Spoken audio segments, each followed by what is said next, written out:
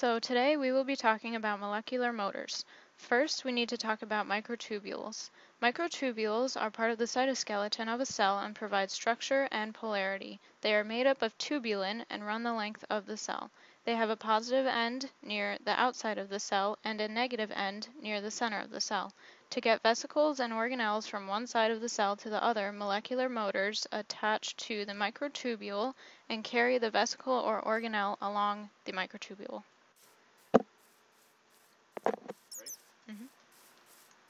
So two molecular motors are Dynein and Kinesin. This is Kinesin, and it has two legs, which allows it to walk along the microtubule. This is Dynein, and it only has one stalk, so it has to hop along the microtubule.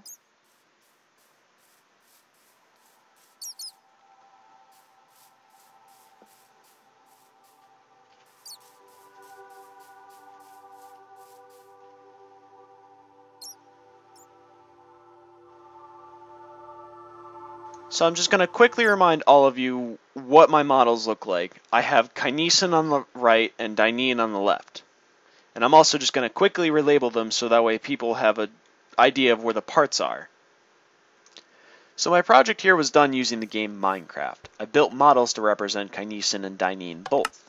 I set them up in a drive-by pattern using minecarts to simulate a transition effect of how each molecule moves. Kinesin uses its heads to walk across negative to positive. Try to simulate effect by using the orange and green heads, simulating a walking pattern, just moving one from the other, from negative to positive.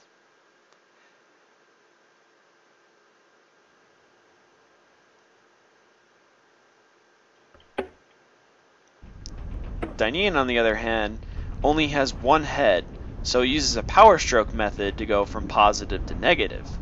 I tried to simulate the stalk, using a bending motion to push forward.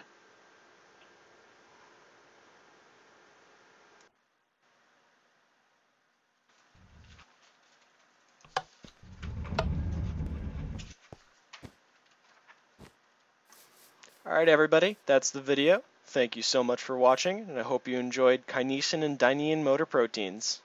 Have a good day. Bye-bye.